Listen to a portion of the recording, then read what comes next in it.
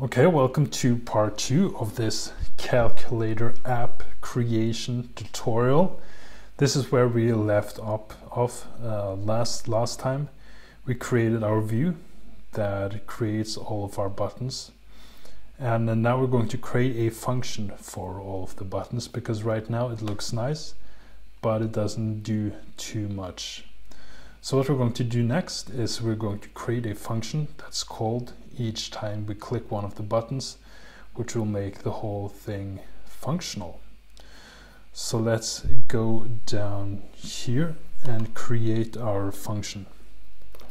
And I'm just going to call this button tap function, or simply button tap. And when this function is called, we're going to pass it the label of the button, which is going to be our underscore button of type string. So that's just how, so we know which type of button was pressed. So when we call this function, we're also going to pass it the label of the button that was pressed, so that we know what operation to perform. But because we want to perform different operations for the different types of button, we'll have to check which button was pressed. So we do that with a switch statement, and we're checking our button. So we're probably going to need 3 cases, but the first one is going to be, let's see, the first case is going to be one of the operators. Let's see, so either a plus or a minus or multiplier or divide by. And in a case it's one of the operators, we're going to do some fancy stuff. The first thing we're going to do is we're going to set our current operator variable, current operator. As you can see, this one is currently out of the scope, which makes sense because I managed to create this one outside our view up here. So make sure that you head over to our content view, create some space here, and then paste our function inside the content view. So now we will have access to our current app operator variable. So we'll continue here. We have set the current operator, and we're also going to update our stored value and set it equal to the current input. Just have to convert it to a double first, and then set current input equal to simple and empty string. So now we have the case for each, if the user selects one of these operators. First of all, we're going to take notice of which operator was chosen. Then we're going to set the stored value equal to the current input so far. And then we can reset the input, as we have now stored it in stored value. Since we'll see it will involve some logic here, but we can also go over it once we've done everything. Then it will probably be a bit easier to comprehend. So now we have the case for these. Now we're also going to have a case for when the user presses the equal sign, which will come after a while, and then also for a dot or clicks a number. So that's basically the cases we have left. So let's start by creating some cases for those as well. So let's say the case is a equal sign. So when the user presses the equal signs, there will be 3 values. The first one will be the first number he typed, then it will be the operator, and then it will be the number to perform the whole calculation with. So we will have 3 variables. As I said, the first one, the stored value, then the operator, and then the new input. So we need to check for all those 3, and if we have all those 3, then we can form the operation. So we're going to check that with an if let statement. If let operator type is equal to current operator, and also let stored value is equal to stored value.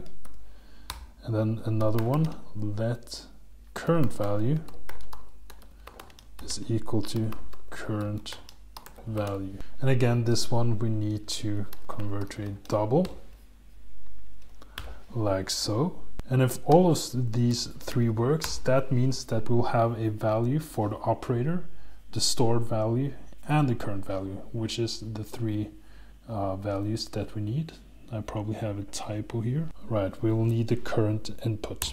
So now we're going to create a input constant or a result constant, which we firstly are going to just give a type. We don't need to fill it with anything yet because we don't have a result yet. Instead, we're going to check for which operator was used and then do the calculation based on which operator is the active one. So now in order to calculate our result, we're going to check for the operator and then to perform the mathematical equation based on which operator we have. So in order to do that, we need another switch statement to check for the operator type. And then it's basically just going to be to list out all of the possible cases, which is going to be 4. Either is going to be plus, minus, multiply, or divide. So in case it is plus, then we're simply going to say that the result is equal to stored value plus current value. So here we have our operation if it's a plus sign, and now we can basically copy and paste this 4 times and change this to minus, change this to multiply, change this to divide, and then simply change around the operator here as well, multiply and divide. And then we're also going to need a default case, which is probably not going to be called, and we're just going to call a fatal to be a bit of drama here. We're going to call a fatal error and just give it the error unknown operator, like so. So now if we come so far, we have basically calculated the result, and now we can display the result to the user. And we do that by saying passing the new value to our current input, which, as you remember, is going to be displayed in our display up here. So our current input is equal to our results, just like that. And then we can set our current operator, reset that one to nil. There we go. So now we basically handed the functionality for our equal button. So basically this is going to be all of the mathematical operations that are going to be possible on the calculator. And as you see, what we basically did was we take the previous value that the user has typed before choosing an operator. So taking the first value, then storing which operator was chosen, and then performing the operation with the value that user typed after that. So basically, or we're coming close to the end here. We're just going to create another case, which is going to be dot. And in this case, we're simply going to set the current input, which is the number being displayed on the display, and add the button label to it, which is going to be a dot sign.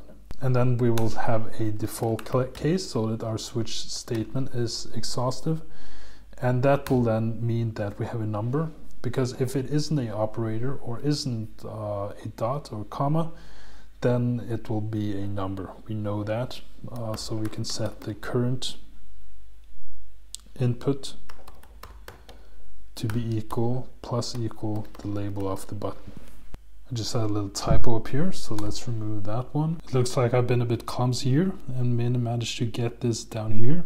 So let's copy and paste it up here instead, which is where it was supposed to be. And then I also managed to put this inside our switch statement, or the wrong switch statement. So let's cut that out and paste it where it's supposed to be, under this one. This one back here. That's a problem of doing it all live. Let's see. That's where that's supposed to go, and now we should be good to go. So yep, So now we can set the display text, or the text that's going to be displayed up here. So if the current input is empty, which might be the case, let's see, current input is empty, then we're going to set the display text to display a default value of 0 is equal to 0. And if it is not empty, then we can set the display text to our current input. So now it will be cool to get this to work, and this function should be operational. So now we're just going to have to update our little view here, and then we can test it out. We just need one more function, and that is a function if our user presses the clear button. And that's going to be pretty easy to create, because that's simply going to be to clear out or reset all of the variables. So let's quickly create that one, which is we can call clear button. And what we're going to do inside here is we're going to set the current. Let's just create this as a proper function. Current input is equal to an empty string. Stored value is equal to nil. Our current operator is also equal to nil. And our display text is equal to 0. So this is basically resetting everything because the reset button was pressed. So now we have all the functions we need. Now we simply need to update our view here, our preview, and then everything should be good to go. So as you remember, I commented out the function down here just to be able to create a preview. So now I'm going to get it back, and also here remove the comment so that we have it back. And then I'm going to jump up here, delete all of this, and then I'm going to add the missing argument, which is going to be our action.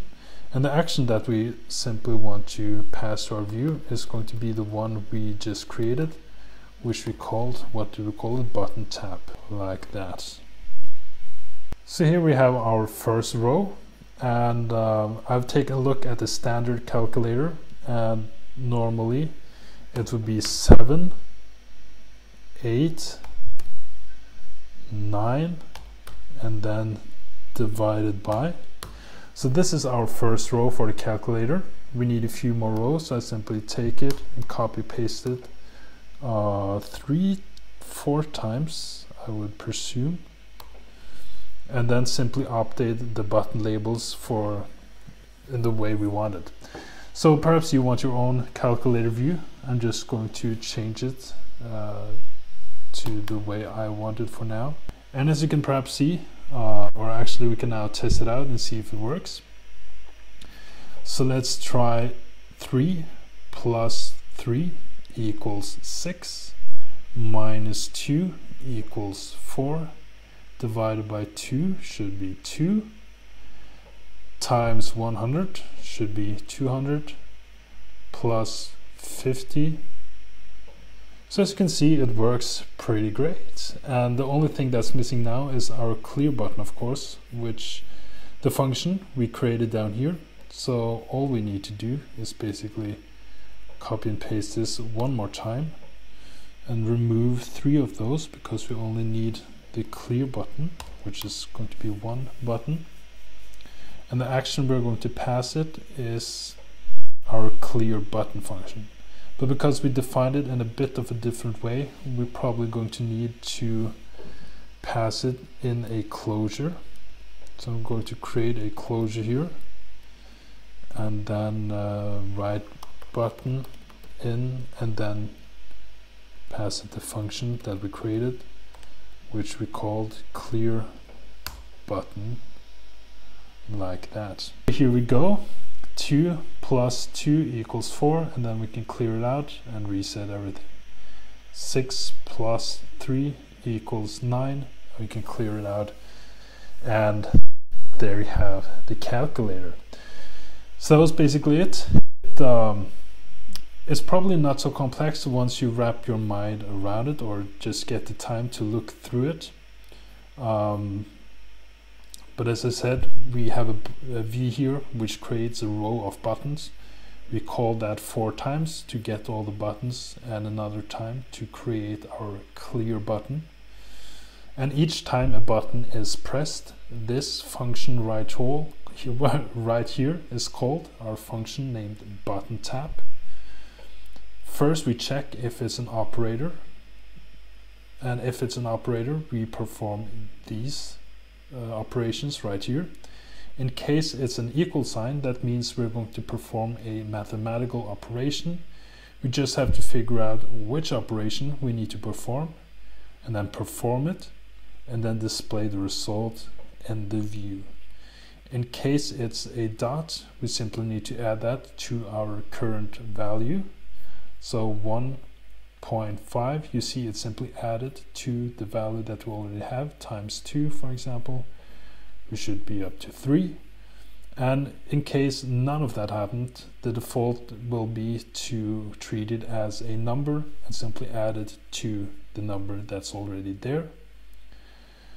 And with our clear button, we're simply resetting everything. So that's basically it for this quick little calculator tutorial. Here you have a nice basis to build your own, to do your own fancy stuff from. But this is functional.